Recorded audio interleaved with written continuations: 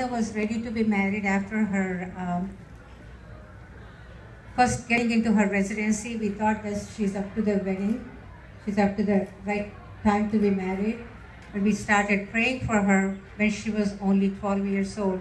Because one of the auntie told us, our children, God already selected the mates for our children, and it is the parents' responsibility to pray for their mates to come. So we've been praying for Reena's mate for when she was only 12 years old. And it is so happened, like we were just thinking about finding the right matches and all that, but this is the time, and this is what we ask God to show us, His purpose and His will in Reena's life.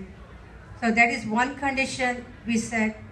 It is good that head of the household of the bride side, head of the household of the groom side have to have the talks. Normally in this wedding relationship, especially in our Indian culture, it's always the woman who start all of the process. But that was my condition, that was my prayer to God. If it is the right person, you let the groom's father talk to the bride's father.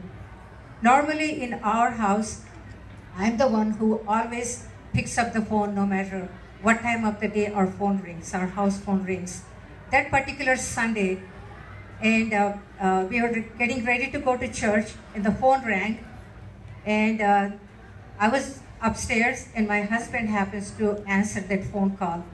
And that phone call came from Arun's dad from India, and he said, "Brother, my name is Prakash Rao Polipaka, and I heard about your daughter, and if you permit, we will ask our son who lives in Boston to come for Pendi Chupulu to see your daughter." So that happened 10 years ago in September